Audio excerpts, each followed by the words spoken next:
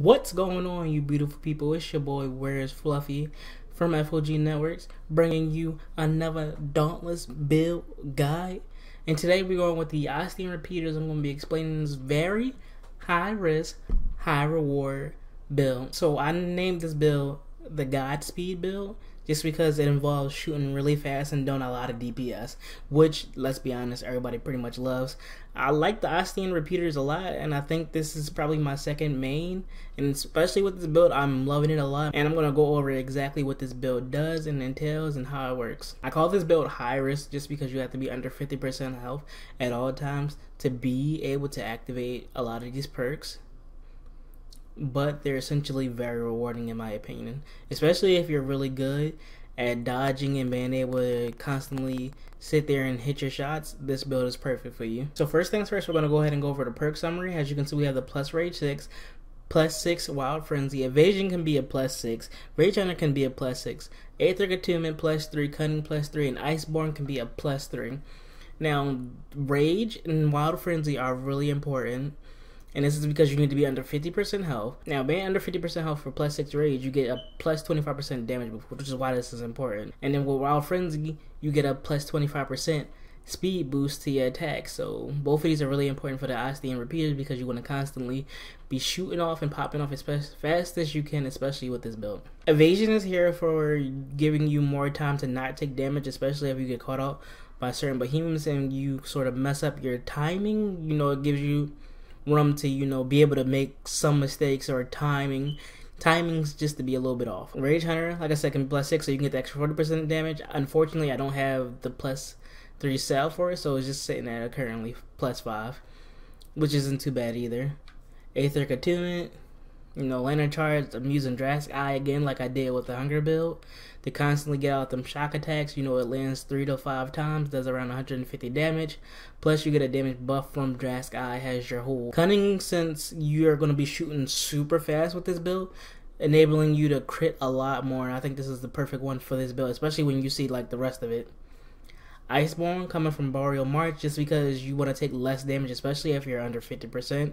And that was, I felt like, a good way to, you know, take less damage, especially with this build, since you don't want to get put down and end up risking having to heal above 50%, so then you're missing out on most of your damage. So in order to sort of combat that, along with Iceborne, once you get under 50% off, I like to take a Bulwark Tonic, just because I can take essentially, you know, a lot less damage if I do end up getting hit at any point in time. So I feel like that's really helpful. But if you have the skills, you know, more power to you. You can replace this for a different tonic and, you know, go to work with that. But for new players, especially not like really experienced, this is definitely the way to go. Please go Bulwark. Blitz Tonic, obviously, because it grants 10 to 30% increased attack speed based on health missing for 60 seconds. That health missing and an attack speed go pair in pair. That's really important.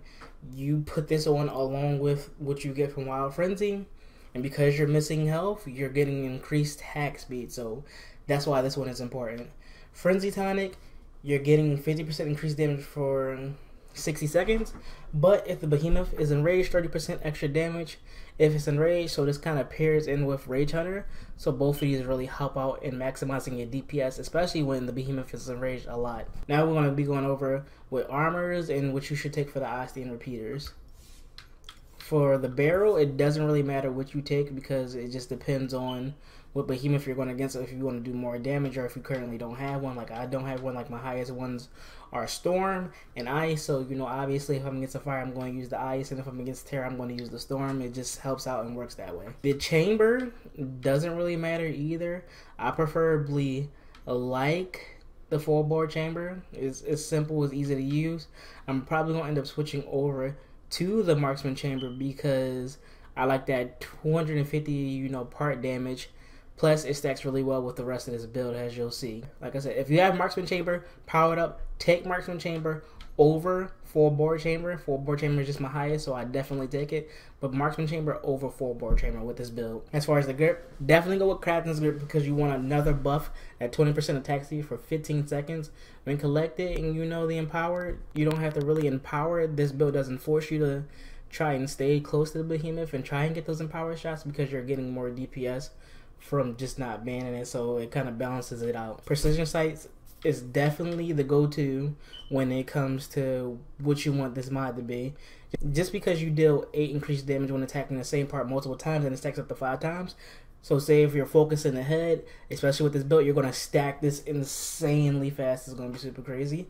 And you're just doing increased damage from there. So everything this build is giving you is just stacking damage on top of damage as fast as possible. This is why I call it the guide speed. Searing Prism is definitely a must when it comes to this, just because the 10th hit in quick succession does 250 bonus damage and major blaze damage. You want this because it's a DPS build. Since you're going to be shooting and gaining a lot of attack speed, you constantly want this buff to go off. So this is the best one for this build, since you're going to be hitting that 10th hit super fast with this. And I'll basically show you how the build essentially works inside a game. Now, along with those mods, I ended up putting Wild Frenzy into my gun and then an evasion cell just to help with, like I said, that dodge early on. The Strike Down Helm, just because it gives you that evasion, also it has a technique perk slot, so you put Wild Frenzy into that one too, and that's where you get your +6 from. Then you want to take Dark Mirror because it gives you a +3 rage and a power cell, and I put Rage Hunter +3 into that cell. Nashor Grip for the Rage Hunter, a +10 Nashor's Grip will net you a +3 Rage Hunter, and then you just throw another Rage Cell into it, and that's how you get your +6 Rage, and you're pretty much good from there.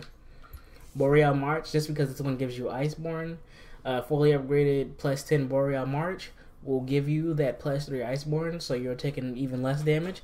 And then it also has a technique cell, so you put Cunning into that one, and grants a chance to deal double damage. Now, obviously, you don't have to put exactly how I did it, it's just the way I sort of set it up. And then last but not least, you have Drax Eye, because you get another increased damage buff for 6 seconds, and you get that lightning bolt that I love so much. And put Aetheric Attunement into this so you can lightning strike constantly. That lightning strike is going to be stacking insanely fast, so you want to be using that off of cooldown, especially with this build. So last but not least, that's the full build. I'm going to go ahead and show you a small clip or two exactly how the build should work and what you'll be getting from it and how to set everything up.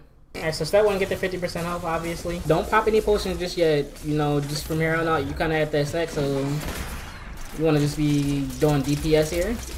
Or you focus one area, the higher that DPS comes, and then you just see it like that. And this isn't even the fun part, so. Alright, now here's the really fun part. We got everything stacked. You want to pop a damage potion, speed potion, drop the buff, bam, X, pow. Okay, you see that? And then just insane amount of DPS from there. 979 in quick succession. Look at this build is fucking beautiful. The more pick up a buff, bam. The more attack speed you can stack, the better. Like I said. And the damage is just fucking insane. And this is the Godspeed build right here. So that's pretty much it, and that's all I have for you today.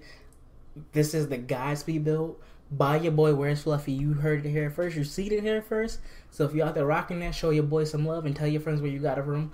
We're going to be trying to drop a lot more builds for you as time goes along. But until next time, it's been real. It's been fun. Y'all have a blessed one, and peace.